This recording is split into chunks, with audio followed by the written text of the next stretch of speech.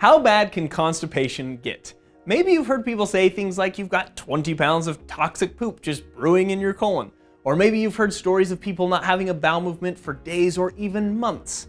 Well, in today's video, we're going to actually talk about one of the most extreme cases of constipation, but also focus on what most of us will experience with constipation and how we can prevent it and even treat it with home remedies or lifestyle changes, and even some of the medical interventions if it gets worse.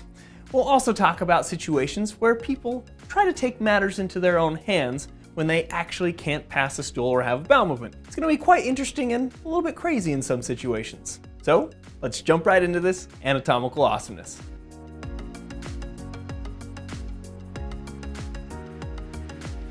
The first thing that we're going to talk about that has a major influence on constipation is transit time. And what do I mean by transit time? I'm talking about the time it takes for the stool to move from the beginning of the large intestine all the way to the end.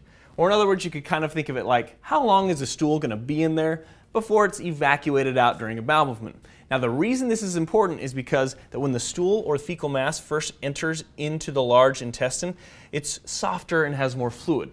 And that fluid or the water is going to be absorbed as it passes through the large intestine into the body, and that stool will become more solid. And the more water that's absorbed, the more solid it becomes, and you can kind of think of, if I absorb too much water, it could potentially get too hard and make it difficult to pass during a bowel movement. Another thing to consider is that as the stool or fecal mass moves down into the rectum, that's going to actually stretch the wall of the rectum, and that will send a signal back to the brain, and it says to you, oh, I need to go to the bathroom. Now, we pretty much have one of two choices in this situation. You can choose to clench down on that external anal sphincter and hold it, or you can choose to find a bathroom and relax the external anal sphincter and possibly have an epic bowel movement. Now, if we go back to holding it, because we've all had to do that, maybe you didn't have a bathroom, or sometimes people do it habitually, which can cause some problems, because you could imagine if this stool is spending more time in here because we choose to hold it, it could be absorbing more and more water and get harder and harder. Furthermore, if you are continuing to eat, the leftover stuff from that last meal is going to continue to pile on into that stool that you're holding there.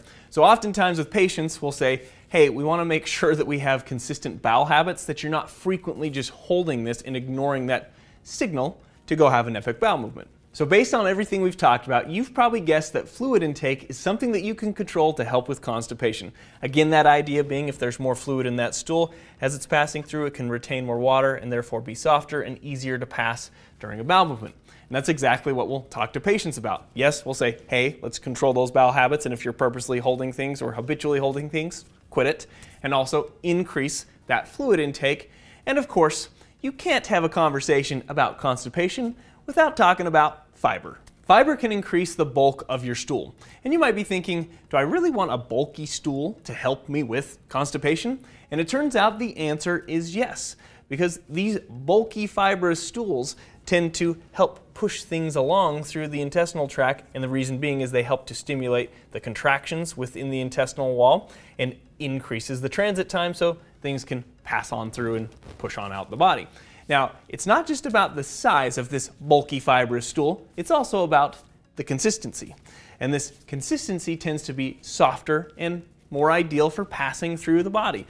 And this is because a lot of the fibers that you eat tend to actually retain water. So that means that the stool will hold on to more water as it's passing through, again, keeping that nice ideal consistency to make it easier to pass out during a bowel movement. The daily recommended amount of fiber is about 20 to 35 grams per day.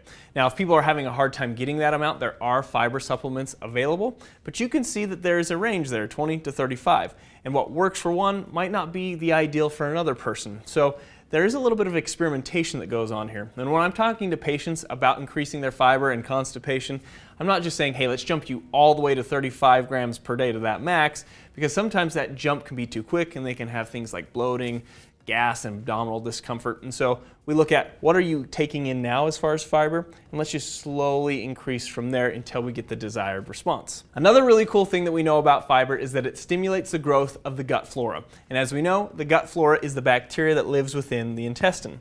And there's some data that suggests that a healthy, well-balanced gut flora can help improve the bulk of the stool as well as help improve that transit time.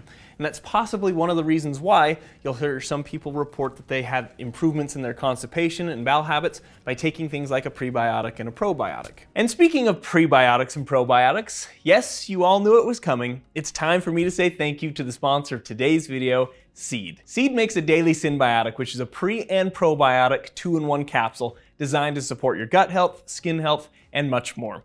This cool little 2-in-1 capsule protects against stomach acid and digestive enzymes so that the probiotics, these bacterial strains, actually make it to the colon where they belong. And with Seed, you get 24 clinically and scientifically studied strains, the first of its kind, which is pretty amazing from a scientific perspective because we need to continue to increase our knowledge of the gut microbiome and how it affects our health. And Seed is definitely dedicated to this. Seed is also dedicated to sustainability. With your first purchase, you'll get a glass jar that is infinitely refillable, and the monthly refills will come in packaging that is compostable, biodegradable, and recyclable. Now recently, Justin and I have been having more frequent conversations about our bowel function, because that's a normal thing to do. And not to give you too many graphic details, but since taking these wonderful probiotic strains, we've both noticed improvement in our gut motility, gut regularity, and our overall bowel habits, if you will. So get 15% off your first month's supply of Seed's Daily Synbiotic by clicking the link in the description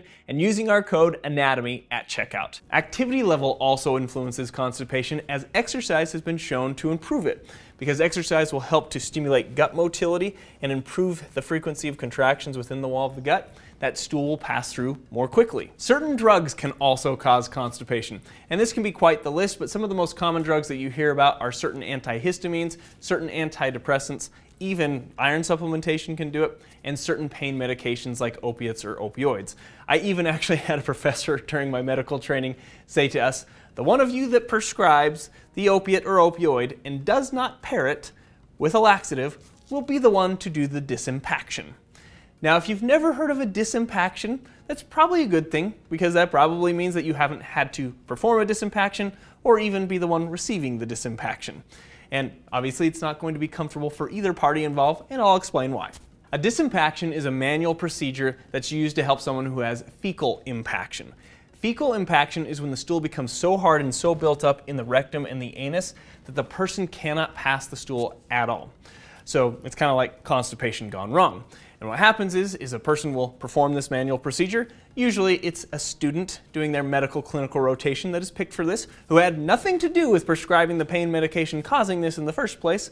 But nonetheless, the student must don the glove, put lube on the finger, and insert said finger into the anus and perform the scissor motion. This is then followed up with an enema that contains mineral oil. This will help to soften the stool as well as lubricate it, so hopefully the rest of it can pass through on its own. Now again, obviously this disimpaction is not comfortable for the person receiving it, and so how can we avoid getting to this point? Especially if we've already tried or exhausted all those lifestyle modifications like increased fiber, increased fluid intake, exercise, and proper bowel habits. Well, in that case, we'll likely have to step up to the laxatives. Now there are different types or classifications of laxatives. One of the first ones we tend to reach for are the bulk forming laxatives, because these tend to behave similar to fiber, as they increase the bulk of the stool as well as cause the stool to bring in or retain that water. And one of the most common bulk forming laxatives that you've probably heard about is Metamucil. There's also the surfactants or the stool softener laxatives. One of the common ones you'll hear about is docusate sodium or Colace, which again the name implies they're supposed to soften the stool. There's also the osmotic laxatives, which help to bring in water into the large intestine and therefore into the stool. Most common one you've probably heard about is Miralax. And then there's the stimulatory laxatives. If you've ever heard of something like Dulcolax, that's a stimulatory laxative, and the idea is that it will stimulate the contractions within the large intestine to help propel that stool along. Now there are also suppositories that could be used when one is knocking on the door of fecal impaction, and a suppository is just a medication that is manually inserted into the anus. But whenever I think about suppositories, I'm just reminded of this story that a person told me when they tried to do their own disimpaction when they were fecally impacted, if you will. This person used a nail to do their own disimpaction. Yes, hammer and nail, that kind of a nail. And luckily they used the blunt end of the nail. They inserted this in the anus. This person is actually telling me this. He will remain anonymous. It's not Justin, even though it would be hilarious if it was Justin. But this person inserted it into the anus, broke up that fecal impaction. and it actually worked for them. But this is definitely not recommended or something you should participate in. I mean, you'd think reach for the suppository before reaching for the nail. That's just my thoughts on it. So let's finish up with one of the most extreme cases of constipation. This occurred in a 22-year-old male from China, and he'd been dealing with constipation for pretty much his entire life.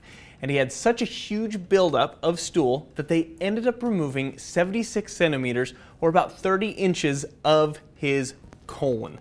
Now, keep in mind, the colon makes up the majority of the large intestine, and we've seen what a normal large intestine is supposed to look like throughout this video, but the very beginning of the large intestine is called the cecum, and the very end is called the rectum, but the rest is referred to as the colon. But of that segment of the colon that they removed from this person, it weighed 13 kilograms, which is about 28.6 pounds. Imagine carrying nearly 30 pounds of stool inside your abdominal cavity. That's crazy. And trust me, the majority of that weight that they pulled out was the stool, because the colon doesn't weigh very much. I've held lots of colons in my hands, which sounds a little bit weird, but they don't weigh that much. Now again, important to note that this was an extreme case and wasn't technically that run-of-the-mill or idiopathic constipation that I mentioned earlier. This was secondary to a condition that this particular person had, and he was actually born with something called Hirschsprung's disease. Hirschsprung disease is when certain nerve cells that innervate or control the smooth muscle in the wall of the large intestine don't develop properly. And so then the intestinal wall, that muscle in the intestinal wall, can't contract properly and propel that feces along through the large intestine. And so because of that, he just constantly was just building up stool and having constipation throughout his life. Now, one thing that's interesting about that is most of the time Hirschsprung disease is diagnosed in infancy or early childhood. Rarely does it make it or take as long as adulthood to deal with something like that. Thanks for watching, everyone. Hopefully you learned something new and useful about constipation. If you're interested in checking out seeds, that link and the information is in the description below. Go ahead and comment below. I'm really excited about this because you guys tend to make hilarious comments when it comes to videos about bodily functions. So I'm very excited about that. And if you also feel the need, like and subscribe, and we'll see you in the next video.